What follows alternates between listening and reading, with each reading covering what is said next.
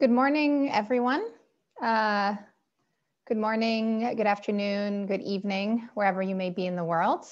Thank you so much for joining us for this session on the politics and practice of universal health coverage, local, national, and global challenges. We have some excellent panelists who are with us today. Kennedy Roberts, Oliver Elorriaga, Sulakshana Nandi, Frank Bikaba, and Rubana Islam, and really looking forward to hearing their presentations. Thank you for joining us. As we all know, universal health coverage, UHC, including financial risk protection, is a key part of the Sustainable Development Goals, as represented by Target 3.8. Of the Sustainable Development Goals, excuse me. It's also key to achieving so many of the other health targets, including reducing maternal and child mortality, ending epidemic diseases, preventing and treating NCDs and substance abuse, reducing mortality from road accidents, and really basically any health target that you can possibly think of. And it's also key to achieving the first SDG target, which is ending poverty in all forms. Each year, about 100 million people are driven below the poverty line because of direct health payments. Furthermore, in this time of COVID, it's all the more important to move quickly towards UHC. As Dr. Tedros of the World Health Organization has said, UHC and health security are two sides of the same coin. So strengthening health systems for UHC is the best way to safeguard against health crises. So to begin, we would like to start with a poll. We would like to ask you, you should be able to see it on the online portal. Is achieving UHC a political challenge or is it a technical challenge? So go ahead and answer that poll if you get a chance, if you can see it. Great.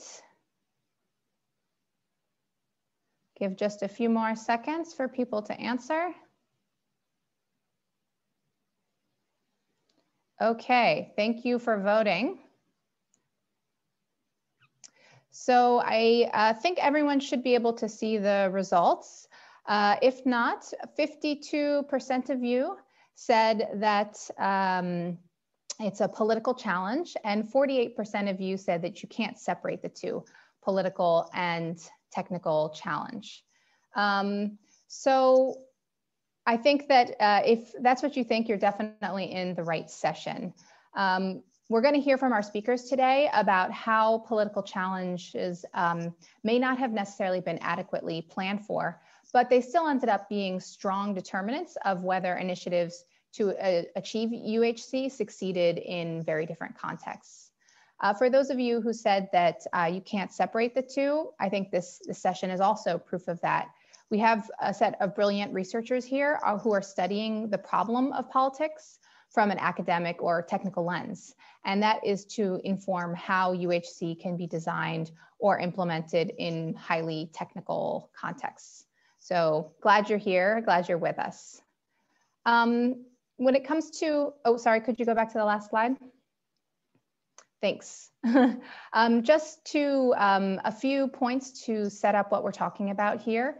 At least half of the world's population lacks access to universal health coverage. So this is a huge issue in global health today.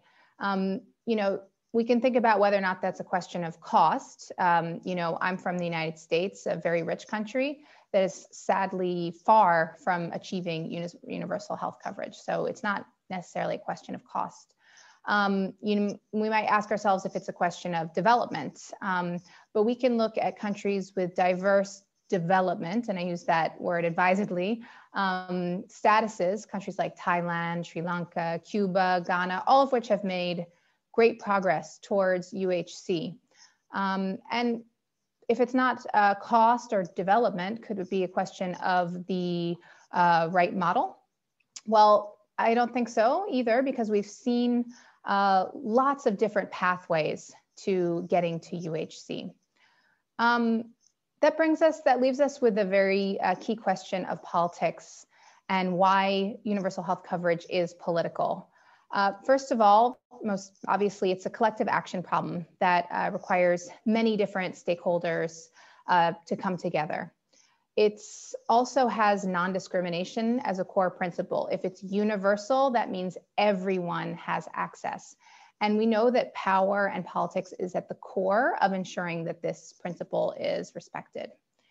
Furthermore, shifts in resource allocation are required, and politics and policy is about who gets what.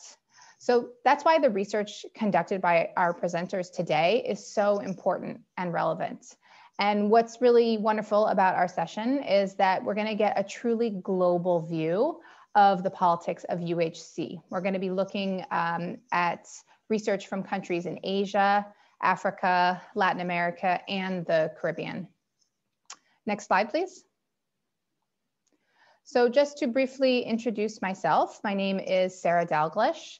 I'm an associate at the Johns Hopkins School of Public Health and at the Institute for Global Health at the University College London. I work on issues of power and politics in health policy, as well as global child health. I've done a bit of my research in West Africa, and we're lucky to be joined by a West African presenter today, and also on qualitative methods. And I love to engage and interact on Twitter, so feel free to join the conversation there. Next slide, please. So I think by now you should be familiar with the online platform. You know that there's online live support. You also are probably aware that there's a Q&A session. So as you listen to these presentations, please, if you have any questions that you would like to ask the presenter, go ahead and put that in the chat box, noting the presenter who the question is addressed to, and it could be several presenters. As you know, the best experience is using full screen. These sessions are recorded, so they will be made available until March 31st. And I think for the viewing capabilities, hopefully you've got that all set up. Next slide, please. So now we're going to start with our first presentation. We are joined by Rubana Islam from the University of New South Wales, Australia, who has many different public health interests. She's worked in urban health and equity, as we'll learn about in her presentation, maternal and child health, non-communicable diseases and lifestyle behaviors, and e-health and m-health. And she's now keen on focusing her work on health governance in low and middle income countries. So without further ado, let's go on to her presentation on contracting out urban PHC for the urban poor in Bangladesh, the influence of politics and power on provider performance.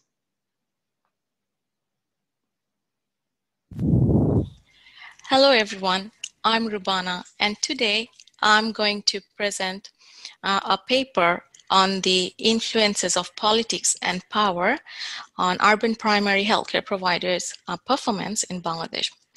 Now, before I plunge into the details of the study, let me provide you the context in which it was conducted. Historically, in Bangladesh, the majority of the population lived in urban areas, as seen in the green shaded region of the first figure. But since 2005, the rural population growth has been slowing down, as seen as evident by the slowing down, as evident from the downward slope, and the urban growth is has shown an exponential rise. At present, 1/3 of the population lives in the cities, but it is expected to go up to 60% by 2050. While urban areas promise access to greater economic opportunities and healthcare services, they are not equitably distributed among all urban residents. Disaggregated health indicators suggest that the urban poor living in the slums experience the worst health outcomes. For example, the under 5 mortality ratio was 95% in 2013 among urban slums, compared to the 53% in the non-slum urban areas and the 66% in the rural counterparts. So urban slum residents experience the worst health indicators in Bangladesh. Now, the urban health system is in a bit of chaos with a pluralistic arrangement.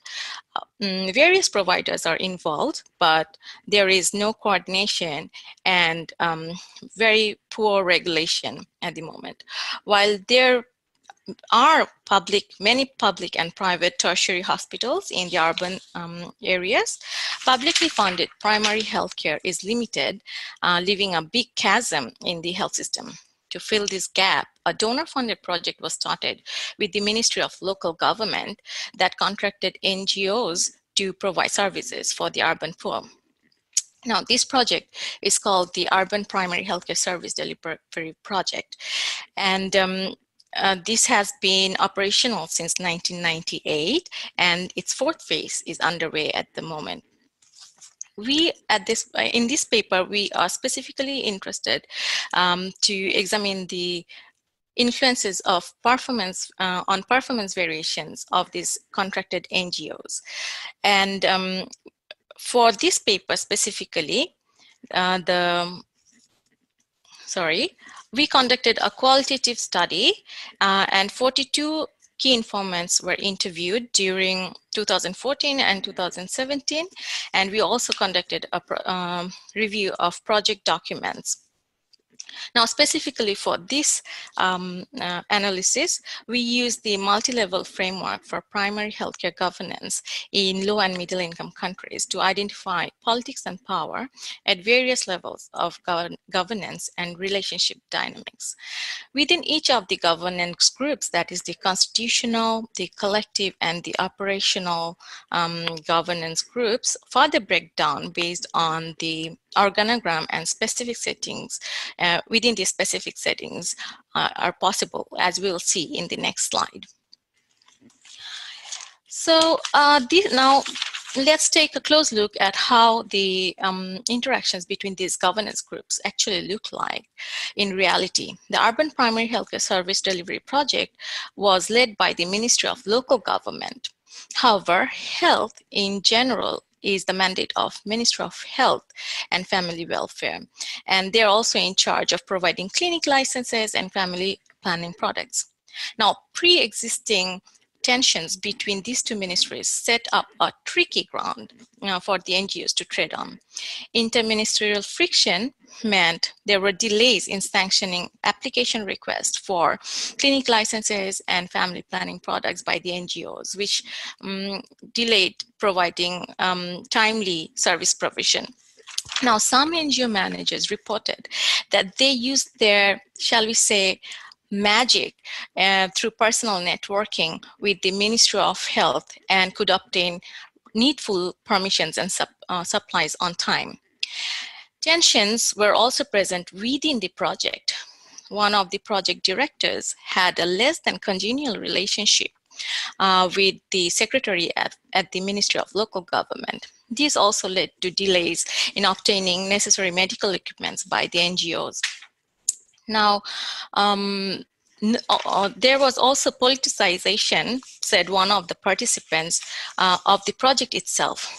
So someone said, NGO manager shared, one of the project staff was appointed from the leading political party.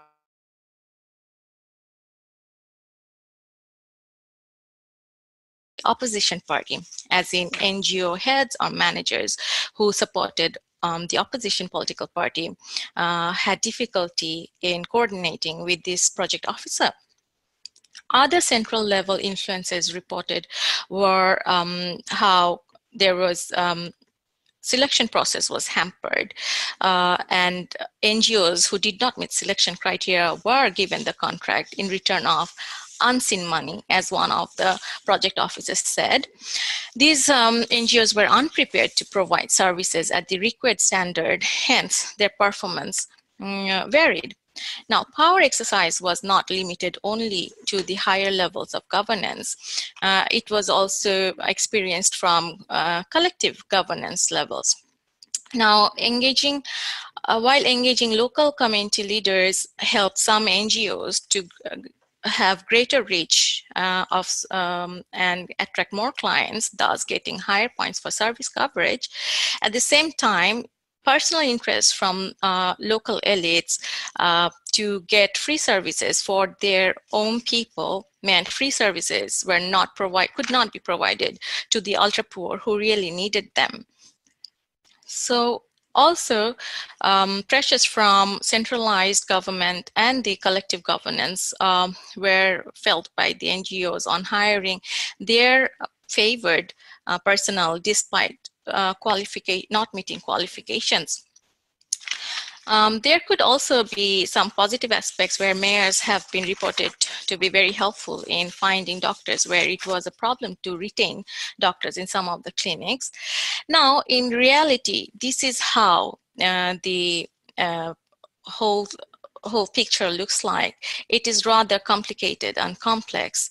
And this is why research is necessary into these processes to understand the layered reality of primary healthcare services, service provision in LMICs. Now, contracting out is theorized to be a better service modality compared to government-provided health services. However, as you have seen, its potential may be impaired where politics and power are exercised against the service delivery objectives. More and more LMICs are adopting models for this modality for their healthcare services with support from international global health bodies. Before and during contracting out implementation, these power relationships must be mapped and made visible, and contract designers must incorporate mechanisms to overcome them for better success of contracting out mechanisms. Thank you.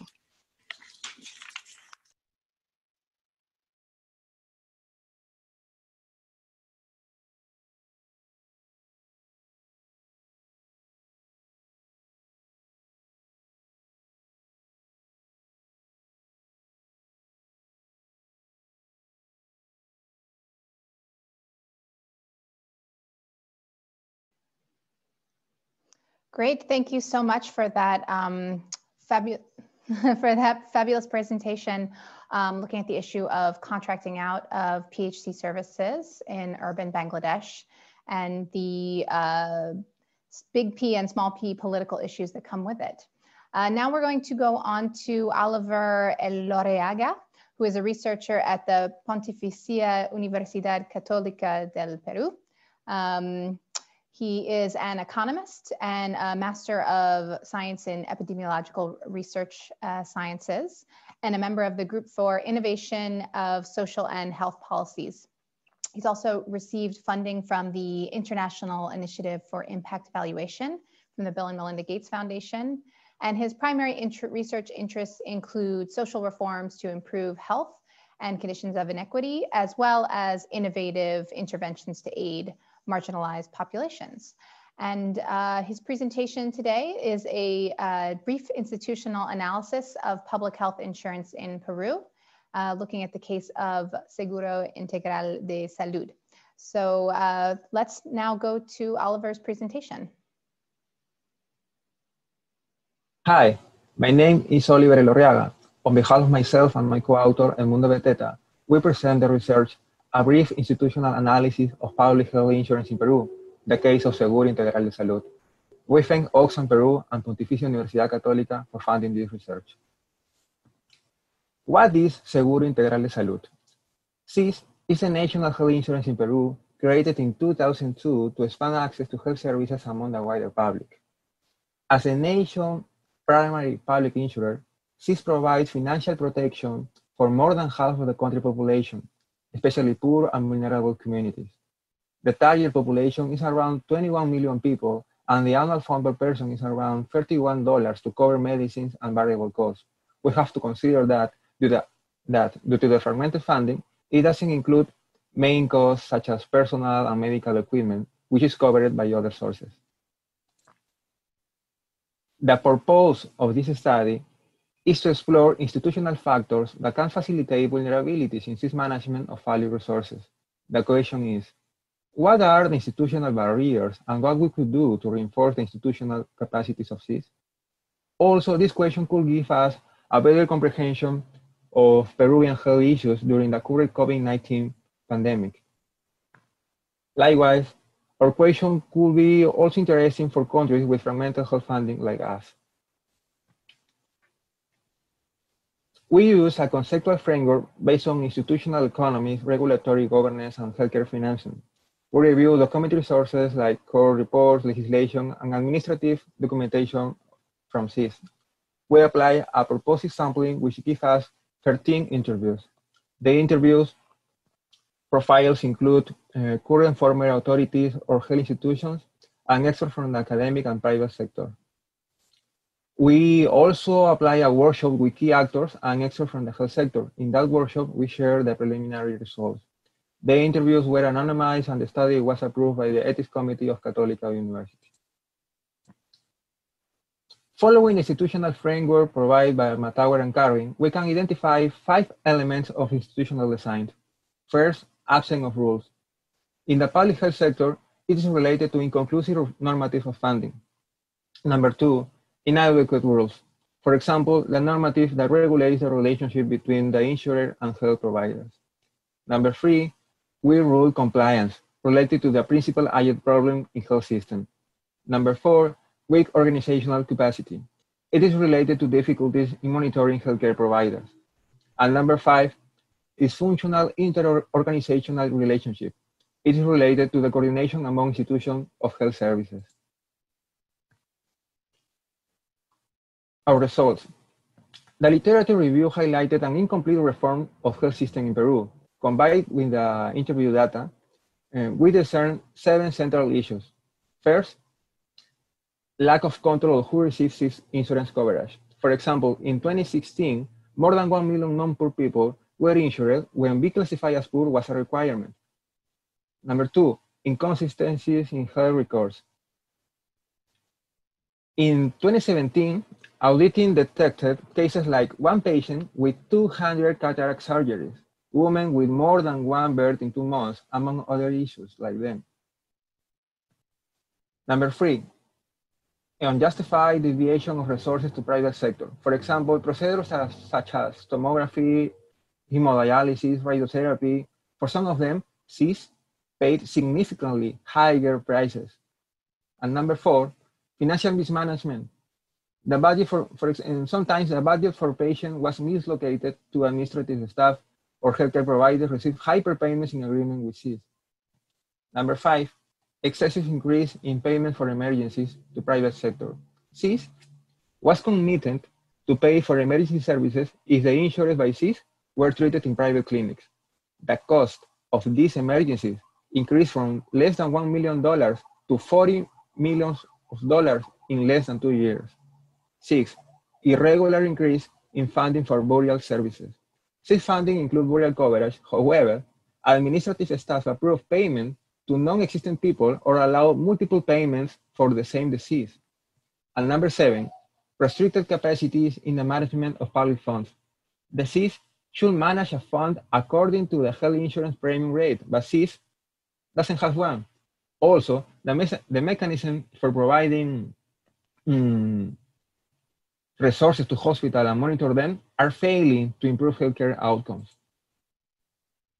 As a synthesis, in the following graph, we summarize the correspondence between, on the left, the concept of institutional designs, in the middle, the 7 issues reviewed in the previous slide, and on the right, 5 policy proposals that will help to overcome this problem. As we could see in the previous slide, our policy proposal can be summarized in 5 key points. Number 1, appropriate funding for the insurance institution. As the primary insurance institution, SIS is neither a social program nor a transfer agency. It requires a budget based on expected healthcare expenditures. Number 2, development of strategic purchasing. SIS should be an active purchaser, reduce costs, and provide incentives for better results among healthcare providers. Number 3, reorganization and building capacities. It's necessary to empower SIS with more efficient health information system and technologies to track the budget execution of healthcare providers. Number 4, separation of function in the health system. The Ministry of Health must strengthen its stewardship role, and the SIS as a public insurer requires more autonomy. Number 5, a stronger interinstitutional coordination. It's necessary to have better interoperability between institutions in the health sector. Likewise, it's also necessary with ministries like economy and social inclusion. Finally, our findings suggest that SIS can improve its services through strategic purchasing and mechanisms like pay for performance. It could create incentives for effective management. However, political support for reforming the fragmented health financing is crucial. SIS can actively improve its accountability and management in collaboration with health providers to reduce inefficiency and corruption. Thank you for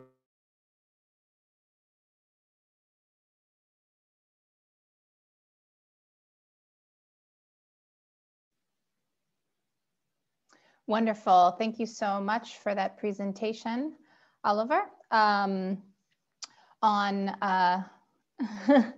public health insurance in Peru, publicly funded health insurance, and the need for political support to strengthen fragmented health financing. Now we're going to move on to Dr. Sulakshana Nandi, who joins us from the Public Health Resource Network and the University of the Western Cape in India. She is a founding member of Chopal, a tribal resource agency that supports community-based organizations in working on the right to food and health, forest rights, and gender and tribal rights. She's involved in research, capacity building, and advocacy on issues related to health equity and access, and public policy and programs for health and nutrition, with a focus on gender and vulnerable communities. Dr. Nandi is the co-chair of People's Health Movement Global Steering Council. And she will speak today about the failure of publicly funded health insurance schemes to provide financial protection, looking at the role of power, social institutions, and political economy of healthcare. So let's go to the presentation.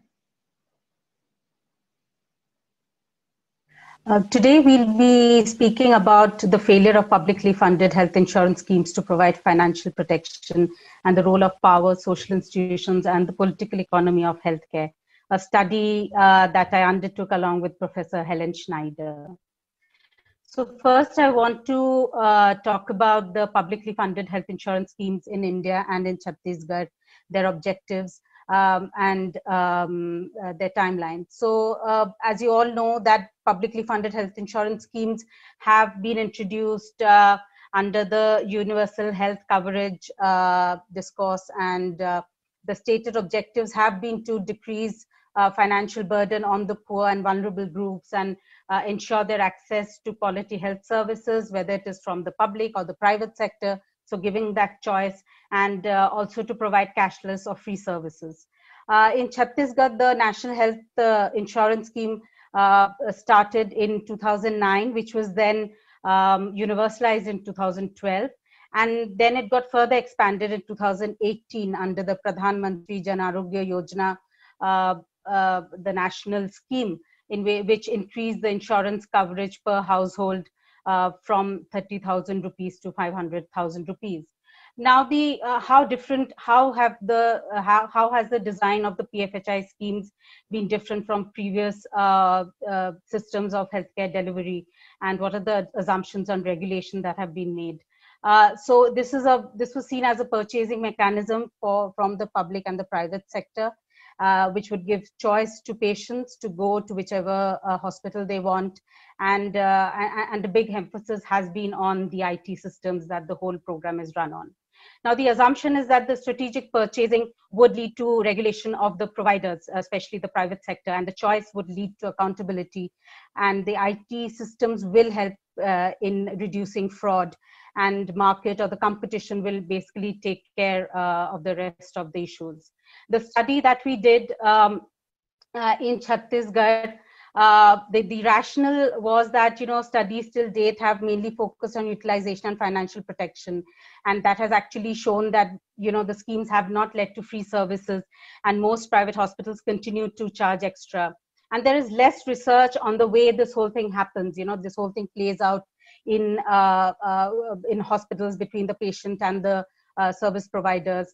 And this also includes the acceptability dimension that includes agency, power, trust, and choice. So this study explored these dynamics of access under the scheme in Chhattisgarh. And it was a qualitative study, and 8 case studies were purposefully, people and family experiences were purposefully chosen, people who had utilized private sector and had incurred very high out-of-pocket expenditure. So the findings from the patients' narratives show that they tried to exercise their agency to the extent that they could. They were engaged in constant negotiation, and from pre-hospitalization to discharge, and they also spoke about whether the insurance is going to be used for their admission, and they also spoke about how much additional money the hospital would be asking them for.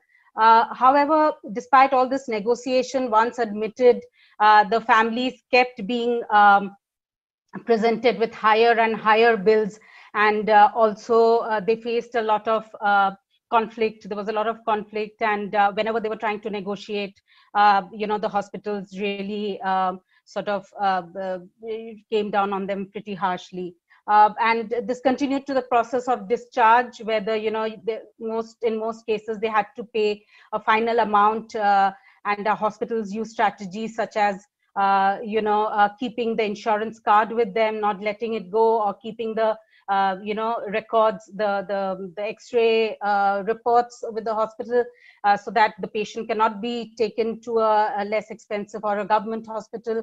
And the patients and the families faced abuse when they were not able to pay, and they finally had to pay one way or the other. So people actually had to mortgage their jewelry. They had to mortgage, one case had to mortgage the motorcycle, and in that way they had to pay the final amount.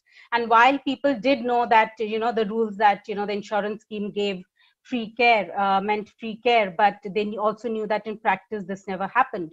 And the insurance smart card, the biometric card, and the grievance redressal systems basically also failed them, and they really did not trust these systems.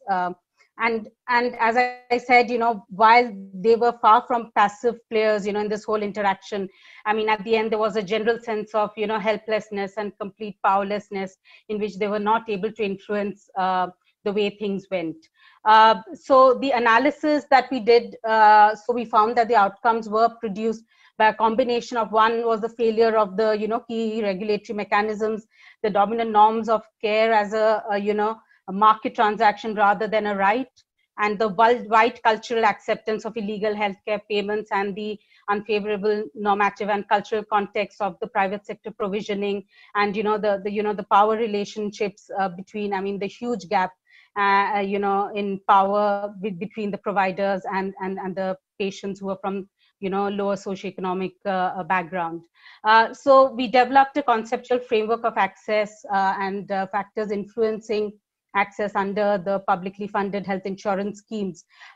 So in the middle, at the core, you have the utilization or the hospitalization event, in which the 3 dimensions of access, acceptability, affordability, and availability basically interact with each other and influence each other. These and this whole interaction is between the patient, the provider, and also the government as a purchaser. And the whole process of navigation and negotiation continues in this process. And this is influenced by the regulatory norms, the normative environment, and the and culture, which again is influenced by how what the political economy of healthcare is. The social structures, the power structures in society, the social institutions, in society, the power differences, the extent of commodification of healthcare, and the way healthcare is seen within that particular political economy of healthcare at that particular time. So the lessons for future of publicly funded health insurance schemes that emerge out of this study are that, one, that simply looking at utilization is not enough, and it does not necessarily mean real access or financial protection. And while health encounters are already very unequal, however, power and information asymmetry are more pronounced in healthcare markets, and when you're looking at the private healthcare sector, and when you're getting them to provide services. Functioning of such schemes really cannot be divorced from the larger institutions, the structures within which they are embedded. And policymakers really need to take this into account, and also need to take into account the nature and extent of power asymmetries while designing such programs.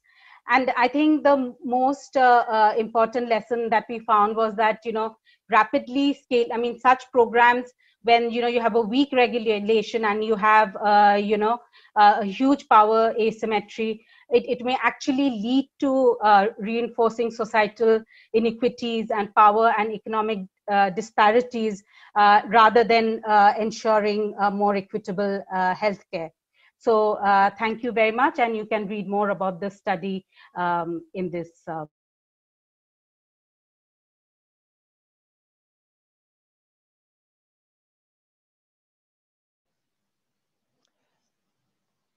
Great, wonderful presentation from Sulakshana Nandi, looking at power asymmetries and the way that publicly funded health insurance schemes are really embedded and inseparable from pre-existing social and institutional structures.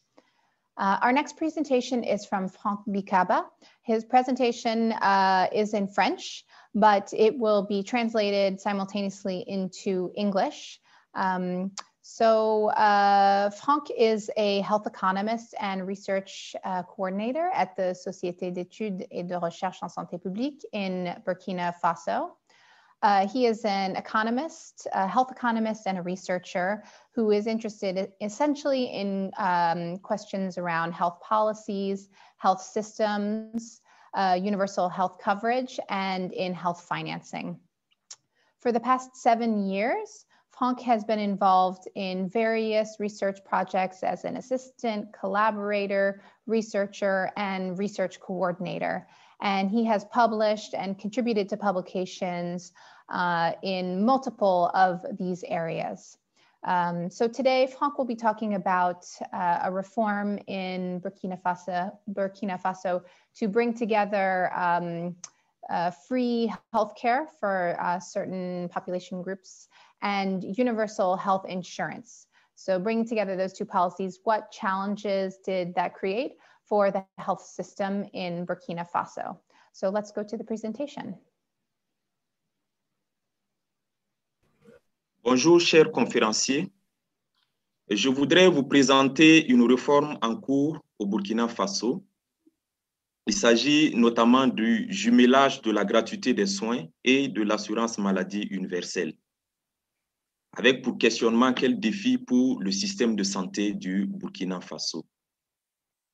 En guise d'introduction, j'aimerais rappeler que la gratuité des soins a démarré en 2016 à l'échelle nationale, et ce, au profit des femmes enceintes et des enfants de moins de 5 ans. Le régime d'assurance maladie universelle, quant à lui, a été adopté en 2015 dans le but, n'est-ce pas, de couvrir les risques financiers en cas de maladie.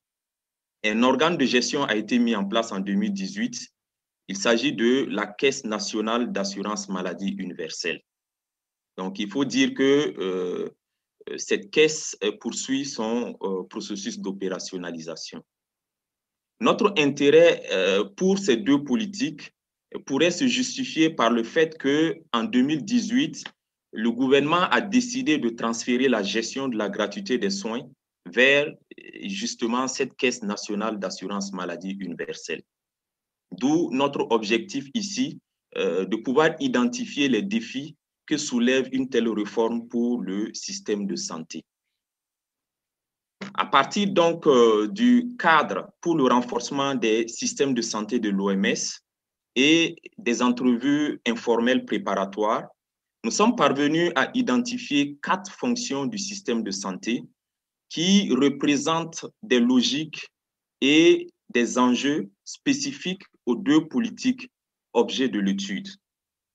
Il s'agit, n'est-ce pas, de la gouvernance, du financement, de l'offre des services de qualité et aussi du système d'information et de suivi des bénéficiaires. Les deux autres fonctions, notamment les ressources humaines et l'approvisionnement en médicaments essentiels, présentent plutôt des logiques similaires aux deux politiques objets de l'étude. C'est une étude essentiellement qualitative et de ce fait, nous avons effectué 15 entrevues, dont 11 entrevues au niveau du 3e échelon de la pyramide sanitaire, auprès des directions techniques, des partenaires techniques et financiers, mais aussi des ONG qui sont impliquées. 4 entrevues, cette fois-ci au niveau du 1er échelon de la pyramide sanitaire, mais avec plutôt les responsables des mutuelles de santé. Nous avons aussi réalisé 4 focus group, toujours au niveau du 1er échelon de la pyramide sanitaire, mais cette fois-ci avec les adhérents aux mutuelles de santé. Et par la suite, nous avons procédé à une analyse thématique du contenu des entrevues à l'aide du logiciel QDA Miner. Qu'est-ce que nous avons trouvé? Il faut dire qu'au niveau de la gouvernance, un des défis concerne les enjeux politiques. Certes, il y a une volonté affichée des politiques à procéder à cette réforme, mais force est de constater qu'il y a une lenteur dans la prise de certaines décisions. D'où, n'est-ce pas, notre interrogation sur les réelles motivations des décideurs. Un autre défi concerne l'absence d'une vision holistique de tout le processus de jumelage. Aujourd'hui, certains acteurs peinent à vous dire comment, par exemple, le recouvrement des taux de cotisation va être fait, ou même quelle stratégie mettre en place pour justement fidéliser les adhérents aux différentes mutuelles de santé. Et un autre défi, c'est la lourdeur administrative qui est très oppressante et qui rend difficile l'application de certaines actions stratégiques. Sur le financement, on pourrait retenir essentiellement 2 défis. Il s'agit de la faible mobilisation des ressources. L'État rencontre effectivement des difficultés à mobiliser des ressources pour à la fois financer la gratuité des soins, mais aussi l'assurance maladie universelle. Et l'autre défi concerne les contraintes politiques à l'allocation des ressources. Il faut dire que de l'expérience de la gratuité, l'État enregistre des retards importants pour le remboursement des prestations au niveau des formations sanitaires, d'où la nécessité de pouvoir adapter les procédures. Concernant l'offre des services de qualité, d'aucuns estiment qu'il y aurait une charge de travail très importante du fait de l'augmentation de l'offre et de la fréquentation au point de contact, c'est-à-dire au niveau des formations sanitaires. D'où la nécessité de pouvoir réorganiser et améliorer la performance du personnel de santé. Un autre défi, concerne plutôt les problèmes récurrents liés aux ruptures de stock de médicaments. Donc, si cela n'est pas résolu, n'est-ce pas, il impacterait négativement cette réforme, d'où la nécessité de pouvoir améliorer la gestion des intrants. Sur le système d'information et de suivi des bénéficiaires, il faut dire qu'ici, nous avons pu relever 2 défis. Il s'agit premièrement de la variabilité du panier de soins. Il s'agit surtout des bénéficiaires de la gratuité des soins, parce qu'ils seront à cheval entre 2 paniers, celui de la gratuité, mais aussi celui de l'assurance maladie universelle. Les parties prenantes appréhendent assez difficilement comment est-ce que le suivi de la trajectoire thérapeutique de cette cible-là va se faire concrètement. Il y a aussi la complexité même du processus de production de l'information. Certes, tous les adhérents aux mutuelles de santé, dans le cadre de cette réforme, disposeront d'une carte d'assurance, n'est-ce pas? Mais force est de constater qu'au niveau des formations sanitaires, il y a un volume administratif important qui constitue une difficulté pour les bénéficiaires. Alors, chers conférenciers, je voudrais terminer en disant que Cette réforme est très utile pour améliorer la couverture sanitaire au niveau du Burkina Faso.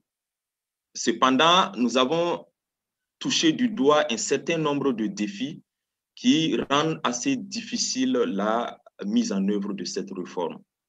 Et le message qu'il faudrait retenir ici, c'est que l'efficacité et la pérennité d'une telle réforme dépendront nécessairement de la réponse que les principaux acteurs donneront ou apporteront à ces défis.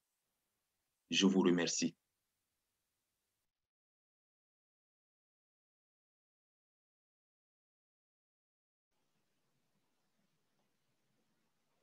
Thank you very much, Franck, for that presentation, looking at two critical reforms in Burkina Faso. One, fee exemptions for mothers and children under 5 years old, and the other, universal health insurance. And seeing how bringing those two reforms together is really going to be a key determinant of success of both of them. Now we're going to move on to our final presentation. This is from Kennedy Roberts, who is an instructor at St. George's University. Mr. Roberts has been a faculty member of the Public Health Department and Preventive Medicine at St. George's University since 1998. He has a bachelor's in economics from the University of the West Indies and an MPH from Boston University. And he was instrumental in developing the MPH program at St. George's University, where he teaches in the health policy and administration track. His research interest is in policymaking, health planning, financing, and management. And today he's going to be speaking to us on a policy analysis he conducted of health financing reform in Grenada. So let's go to the presentation. Greetings and welcome to this presentation looking at a policy analysis of health financing reform in Grenada in the Caribbean. My name is Kennedy Roberts, and this presentation was prepared jointly with a student of mine, Dr. Sasha Lake, who completed her Master in Public Health at St. George's University. In the presentation, I'm going to do a little introduction to the topic, look at the methods we use in coming up with the information, the results, and conclusion to the presentation. Now, the whole issue of healthcare financing reform in Grenada has been on the agenda since 1995. That's 25 years and counting since we've been discussing this issue, but it has been highlighted the importance now because over 50% of Grenada's health expenditure comes out of pocket. This was based on a study by the University of the West Indies in 2016. However, we all know that the world and Grenada is looking towards implementing national health insurance through the whole concept of universal health coverage, which is part of the Sustainable Development Goals. I must point out that the current administration in Grenada has been in office for over 20 of the last 25 years. So they have been primarily responsible for the issue of policy implementation. In doing the presentation, I use the framework of the policy triangle as the basis for analysis. And I must add that this paper was presented, at least the proposal for the paper was presented at the Health Systems Global Pre-Conference held in Trinidad in November 2019, and was very supportive in terms of me getting to this stage. And as I mentioned, I'm collaborating with my student, Dr. Sasha Lake. We looked primarily at a lit review. So we looked at WHO PAHO documents, other published documents from the University of the West Indies. We looked at grey literature from the Ministry of Health based on reports they have done and not published, and as well as some specific documents pertaining to Grenada. We did not have to go through the IRB review proposal because we did not interview human subjects. Our method of analysis, we use the health policy framework by Gil Walton, Lucy Gilson, and that looked at the policy analysis triangle. And while it is a simplified representation of a complex set of interrelationships, we thought it was very useful in terms of understanding our analysis. So we looked at the context, the content, the process, and the actors in the whole agenda of this policy analysis. So over the next few slides, we're going to incorporate content, context, and process as we do a chronology of events over the last 25 years. In 1994, the USAID established this project on healthcare policy planning and financing. And the following year, in 1995, the new National Party, led by Dr. Keith Mitchell, who is currently the Prime Minister, won the elections 8 seats to 7. In forming the government, the OECS Secretariat presented a proposal to the government for the introduction of national health insurance in 1996. The project ended in 97, but Grenada continued to discuss health finance and reform, and in 1998 started work towards establish a hospital board. They were re-elected to government in 1999, and interestingly, not much happened in terms of national health insurance and health finance and reform for a while. In 2003, that NNP administration was again re-elected to government, this time by an 8-7 majority. And soon after, within a year, we had Hurricane Ivan. This was the dangerous hurricane that devastated the country, and the damage was over 200% of GDP. It was followed the following year by another hurricane. However, there was a change of government in 2008 where the National Democratic won 11 of the 15 seats, and they, in the budget, advocated for exploring the feasibility of national health insurance. They went on to discuss it. However, by 2013, they lost the election to the new National Party, and they're back in power.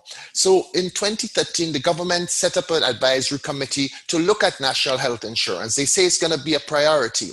2 years later, the report was submitted to cabinet, but again, nothing really happened. In the December 2016 budget, the government again made pronouncements in Parliament that they're continuing to develop health finance and reform, and they plan to implement the initiative by the first half of 2017. Again, that did not happen. However, knowing that another election is imminent, they opened a secretariat, got some funding through the India, South Africa, Brazil grouping, and the UNDP administered it, and they started to open a secretariat, spend some money on some further research. At the election in 2018, a heavy part of the campaign was implementation of national health insurance, and they promised a speedy implementation, and they won the government 15-0 for the third time, 1999, 2013, and 2018, 15-0. However, the University of the West Indies Health Economics Unit were implementing the program, and by 2018 had a consultation. The 2018 budget, again, the government made pronouncements. But interestingly, nothing happened for most of 2019, and then by November, the University of the West Indies were removed from the project, and a new agreement was signed with a private sector US-based firm, JIPA. And JIPA created a consultation process that led to a national consultation in November 2019 and in January 2020. And since then, nothing has happened. So as a result, we were able to identify who were the key players in developing and implementing national health insurance in Grenada. We documented the historical developments. We looked at the factors that contributed to the process.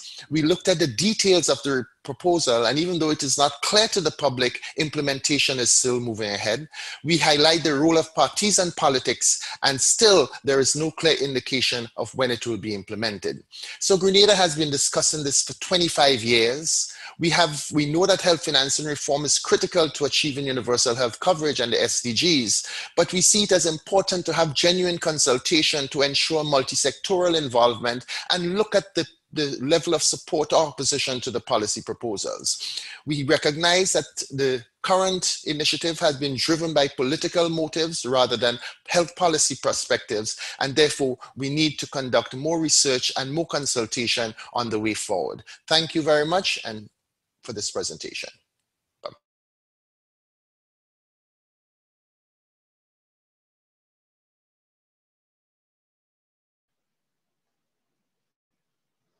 Great, thank you very much for that final presentation. Based on document analysis, which is a method that is close to my heart. Kennedy was looking at health financing reform in Grenada, where over 50% of health expenditure is out of pocket, and seeing that for the past 25 years, there has been halting progress towards policy proposals over all of that time. So we now have time for some questions and answers from the audience. I see that there have already been some questions and answers, so thank you very much for participating. If you have any questions, please go ahead and put it in the chat box. We have about 15 minutes. And I would like to start among the questions. Again, thank you very much to all of you who have already typed in your questions. I saw that there was a key theme. You know, we're talking about politics and power. And we're talking about policies that are meant to benefit people. We talked about the principle of non-discrimination in the opening comments and how universal health coverage is supposed to benefit everyone. But a lot of the participants were interested in knowing, okay, but how do the beneficiaries actually get to participate or comment about the policies that are supposed to affect them? So I would like to ask the panelists, each of them, to talk about the public participation, whether that's through any commenting mechanisms, whether that's through co-design or any other mechanism. How did that come into play in the policies that the UHC policies that you were studying? And if there was no mechanism for public participation, why do you think that was? So I think I would like to start with Sulakshana. Please go ahead. Okay, thanks, Sarah. I hope you can hear me. So yeah, thank you for the question. So for the National Health Insurance Scheme in India, and as it got expanded into PMJY, there was really no scope for any kind of public participation that was elicited, whether in design or implementation or in monitoring. So some of the mechanisms could have been some various monitoring committees being set up, which has been set up as part of the public government health system delivery mechanism. So, but they really did not cater to the insurance scheme. A huge issue has been in terms of transparency of data of how decisions were made within this, in deciding about the scheme. There's a long history of it, and I would urge you to read some of the articles on the evolution of the RSBY in India and how that happened. But if you come to the recent future, I mean, 2 years back when the PMJY, which was touted as the world's largest healthcare scheme, which it was really not. Even in that case, there was a lot of consultations with private sector providers, with practitioners, with industry people, but none with patients or with civil society. And I think it has to really do with what objective you think, or the government thinks, or whoever's designing the scheme or initiating the scheme thinks, for whom is the scheme being designed or implemented for. And that clearly, it shows that, the kind of influence that the industries has had, whether it's insurance or the corporate healthcare industry has had, on this. And the other than transparency, because none of the data is available online, with so much emphasis on IT systems and software, as a person of the public, I cannot go to the website and check out in my state which are the packages that have been used. Even anonymized data is not available. Secondly, I think another reason for no public participation has been the collusion, and that has actually increased in the current scheme, in which you actually have a separate agency authority that has been formed parallel to the health ministry that is implementing this scheme. And on the board, there are people from the corporate industry and others. So basically, you're legitimizing collusion, and you're completely undermining the public ownership and public participation.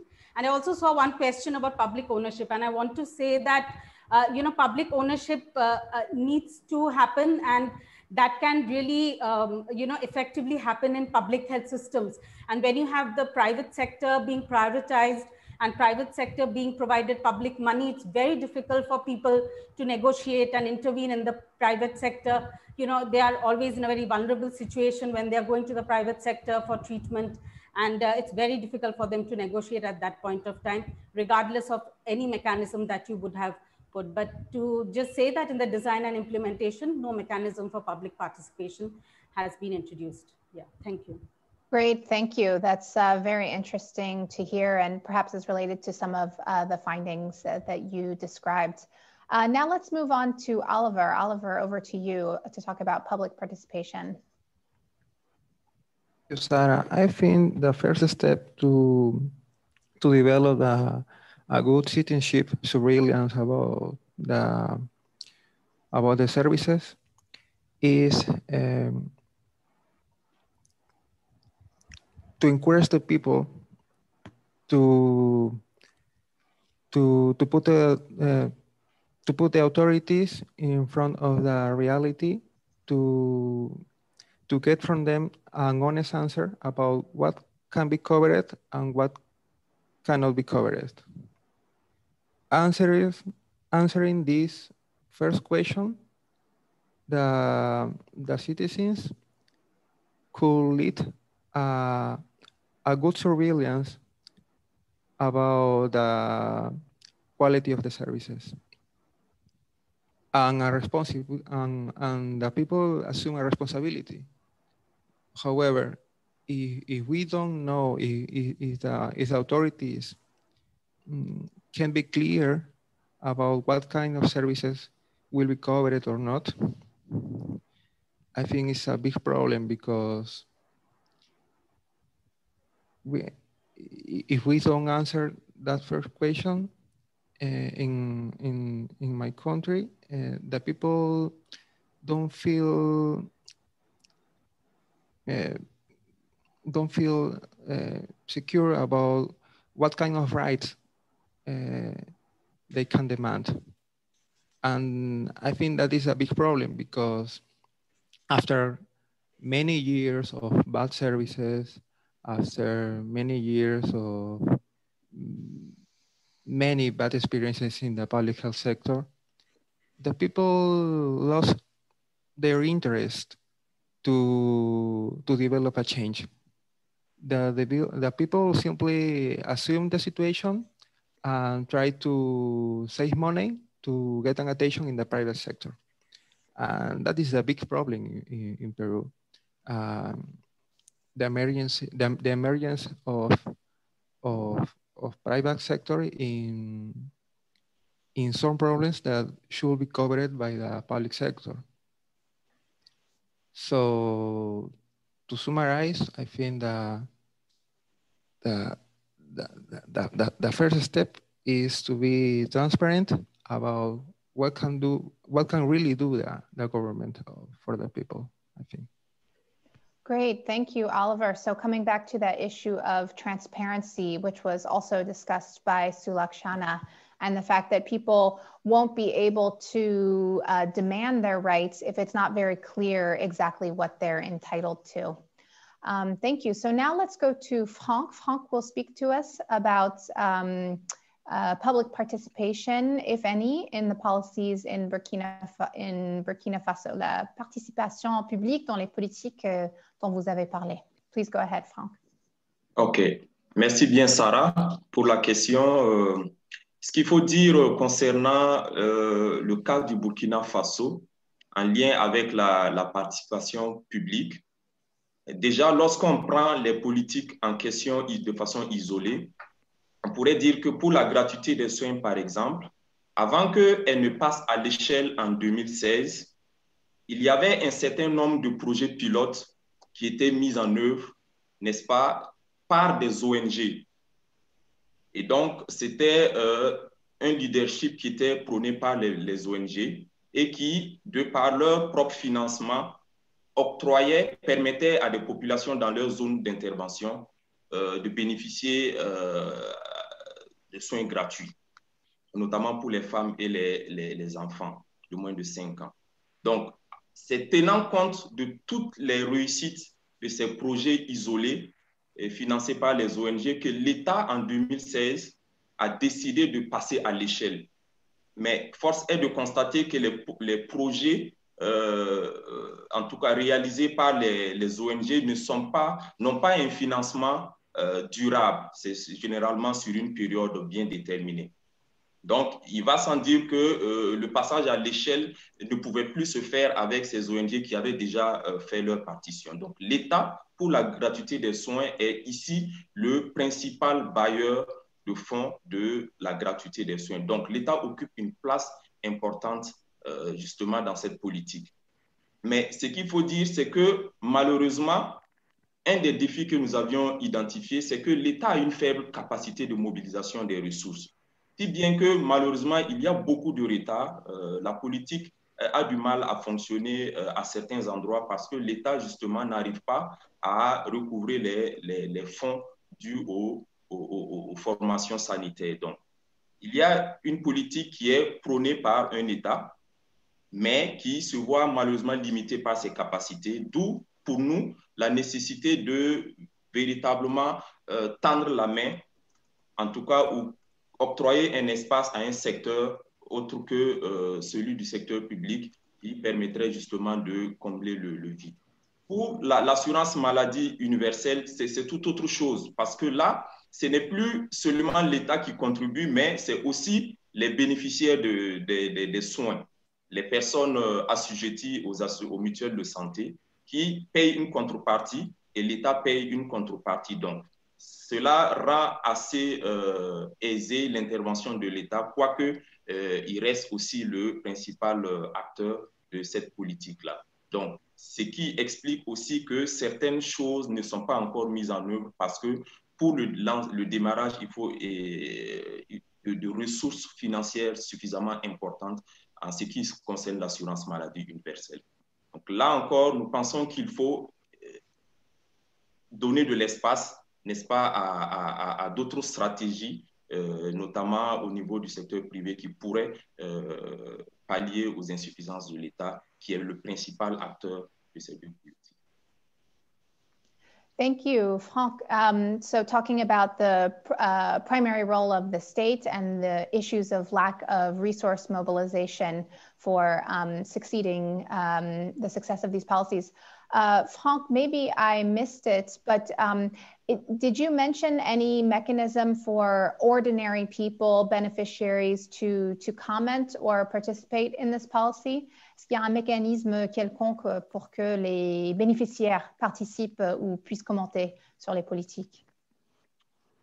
Alors, si j'ai bien compris la question, dans le cadre de cette réforme qui est de mettre ensemble la gratuité des soins avec et l'assurance maladie universelle, il est prévu quelque chose que nous avons personnellement apprécié. Parce que, en conséquence, il sera question de rendre durable justement ces deux politiques, parce qu'on a vu l'expérience d'autres pays où malheureusement la stratégie n'a pas pu durer dans le temps. Mais je pense que c'est tenant compte de tout ça qu'au Burkina Faso, en jumelant la gratuité des soins avec l'assurance maladie universelle, la stratégie est de dire que toutes les personnes qui sont bénéficiaires de la gratuité des soins, notamment les femmes et les enfants de moins de 5 ans, pour dorénavant bénéficier des soins gratuits, il faut cotiser à l'assurance maladie universelle. Donc, cela suppose quoi? Cela suppose que pour que je puisse bénéficier des soins gratuits auxquels j'ai droit, il faut que je cotise à l'assurance maladie universelle. Et à partir de là, l'État ne prendrait plus la totalité des soins gratuits pour les bénéficiaires de la gratuité, mais seulement le ticket modérateur qui se situe entre 20 et 30% qui devrait revenir à la charge des bénéficiaires. Donc ça, c'est une stratégie à notre sens qui permettrait véritablement l'implication de tous les acteurs, mais qu'en conséquence, la réforme puisse durer dans le temps. Great, thank you for that clarification, Franck. I think the different meanings of participation, Franck clarifying that there needs to be a financial participation of beneficiaries in the universal health insurance reform. So I think that financial participation is absolutely a key thing we're talking about. I think let's move on to Rubana, who will talk to us about whether or not there, in the PHC reform in Bangladesh, whether there was a mechanism for public participation, commentary, or involvement in the design or implementation of the reform. Please go ahead. Yeah, thank you, Sarah. So basically, the way this urban primary healthcare program or project was designed was through hiring of international project designers. But on pen and paper, of course, there's written that NGOs, local level healthcare providers, and the local mayors or governors were included in during the program design. How much of it has been reflected, how much of it was implemented in practice, is very difficult to really comment upon. So I would like to, so I think one of my recommendations or way forward was to actually how to have, contextual understanding, even if international designers are doing it, how to collaborate with local level programmers or specialists in contextualizing the designs. So I think I would like to answer one of the questions about ownership and how to actually then give people the power to hold these health authorities accountable, and what really happens in our countries or in low middle income countries. I can talk from my Bangladesh experiences. I think it is a legacy of the colonial period that only the powerful and the knowledgeable, here maybe the technically knowledgeable ones, are heeded in or given the primacy in making decisions. So people, the general people, common public, are not given that voice. So it really comes down to, as you said, public participation, people's voice. Where is it, and what is needed to get their voice heard during these processes? So I don't think it is really a question of just health systems. It's really a question of how the overall political system is in a country. If there is no true democracy, if there is no civil society, if no advocacy groups are, people's advocacy groups are given the stage to ever express themselves. So who then brings this, the people's voice to health authorities or to the authorities in general? So it's not only the question of health systems, really. So how there's political and social determinants of health, it's political and social determinants of health systems as well. Like health system doesn't govern, separate to the overall political system of a country. So then it is not really just health researchers or health providers who needs to question these biases in how health programs are designed, whose voice is being heard, how and who are being held accountable. Even international donors who are holding them accountable when they come and design a program, and they really live without, even if the outcomes are not being delivered. So I think we have to... Please wrap up, thank you. Sorry. Sorry if I have gone off, because, but the discourse, I think, should be not contained within just health systems.